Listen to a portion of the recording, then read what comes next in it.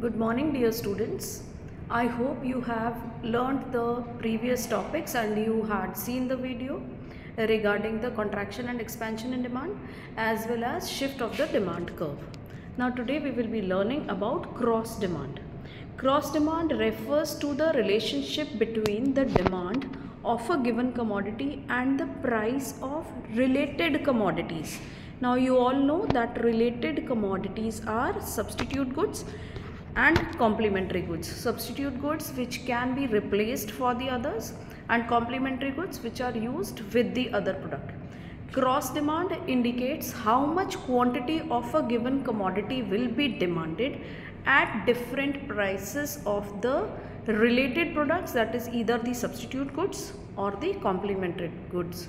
You can see on your screen also, it can be expressed as demand of commodity X is the function of price of commodity Y. Price of commodity Y means price of a substitute good or a price of a complementary good. So with the price of complementary good or the substitute good, the demand of our own good is affected. You can just see on the screen. I will send you the PDF of this study material also. So cross demand can either be positive or it can be negative. It is positive in case of substitute good, as the demand of the given commodity varies directly with the price of substitute good. If the price of a substitute good rises, demand of our own commodity will decrease, and we had learned this in the class also. Cross demand becomes negative. This happens in case of complementary goods, as demand for the given commodity will be inversely affected with the price of complementary goods. Cross price effect on the demand curve. Now what happens to the demand curve with this cross price effect? This cross price effect refers to the effect on the demand curve of a commodity due to the change in the price of the related commodity. So let us take the example of ball pen and ink pen. Demand for the ball pen will increase or decrease with the change in the price of a gel pen. So this means cross price effect originates from the substitute goods as well as the complementary goods. Let's understand this effect of a given commodity with the change in price of a substitute good and the complementary good. Now you can see on your screen, change in the price of substitute good. What will happen if the price of substitute good increases? If the price of substitute good increases, the demand of our own commodity will decline with the price of substitute good. For example, tea or coffee, for example, ink pen or a gel pen. What will happen if the price of this substitute good rises? Demand for the given commodity will also rise as at the same price of the good. It will shift to the rightward. You can just see in the demand curve. Effect of demand curve due to increase in the price of substitute good.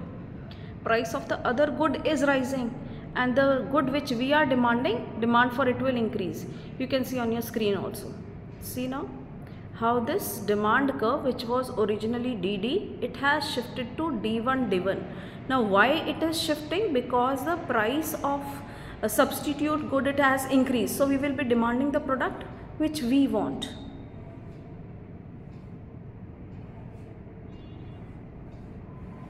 What will happen if there is a decrease in the price of substitute good? Obviously, if the price of a substitute good will decrease, we will start demanding the product which is cheaper.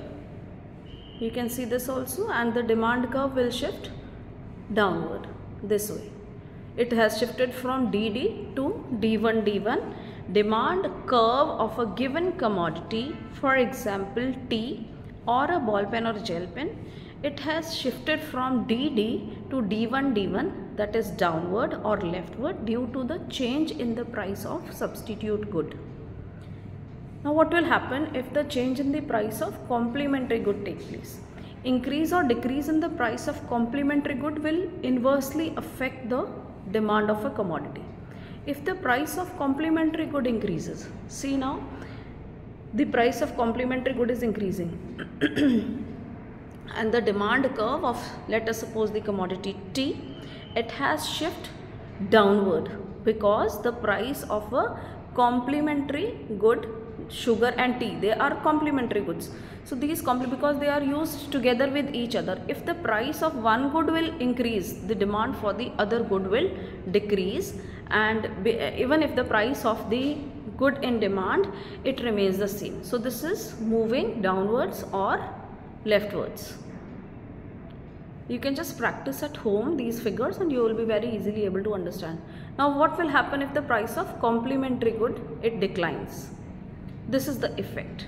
Demand curve of the given commodity, it will increase if the price of complementary good declines.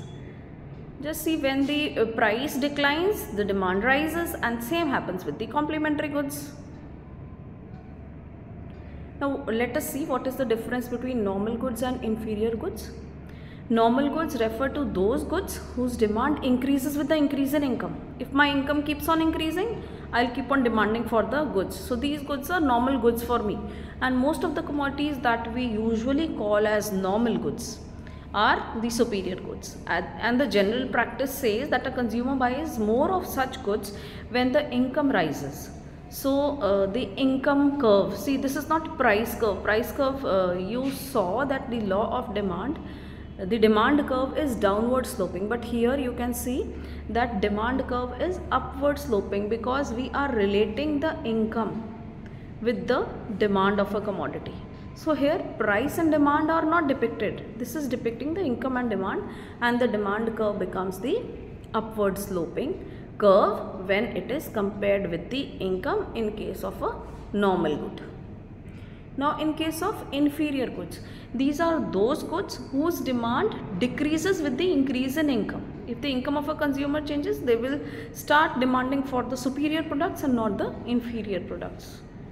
And here therefore you can just see in the curve, demand curve, when we relate the income with the demand of a commodity for the inferior goods, with the increase in income, demand keeps on expanding.